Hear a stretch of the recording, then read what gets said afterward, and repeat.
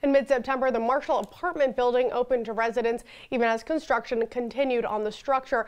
CitrusTV reporter Ricky Sayers explains how a deal struck between the Marshall's owner and the city is keeping residents safe. Anyone who's walked on Marshall Street recently has noticed the Marshall, a just-opened apartment building right off campus. Residents of the building, many of which are Syracuse University students, are noticing something too. About 5 to 10 firefighters are regularly stationed around the building. I know that they're here to protect us and serve a purpose. That purpose can be tied to the building not opening on time. Residents moved in September, even as exterior work was still being done to the building. The firefighters are there as a result of a deal struck between the Marshall and the city. The Marshall's owners agreed to pay the fire department to have firefighters patrol the site, making sure everything is safe.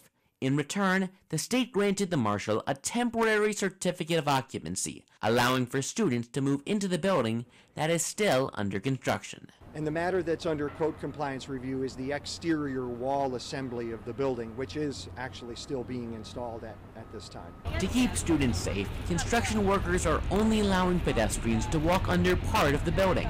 The concern is that a tool or piece of construction material being used to finish off the building will fall onto pedestrians walking below.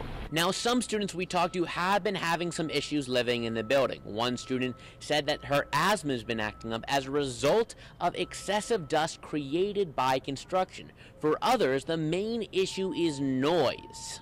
Some students were told the building would be fully completed next month, but a construction superintendent told us he doesn't expect to finish the project until the end of the year. Ricky Sayers, Citrus TV News. Thanks, Ricky. It has been 3 days since a gunman opened fire at the Tree of Life Synagogue in Pittsburgh and killed 11 people. Citrus TV reporter Justine Murray tells us how the Syracuse community is coming together to fight hate.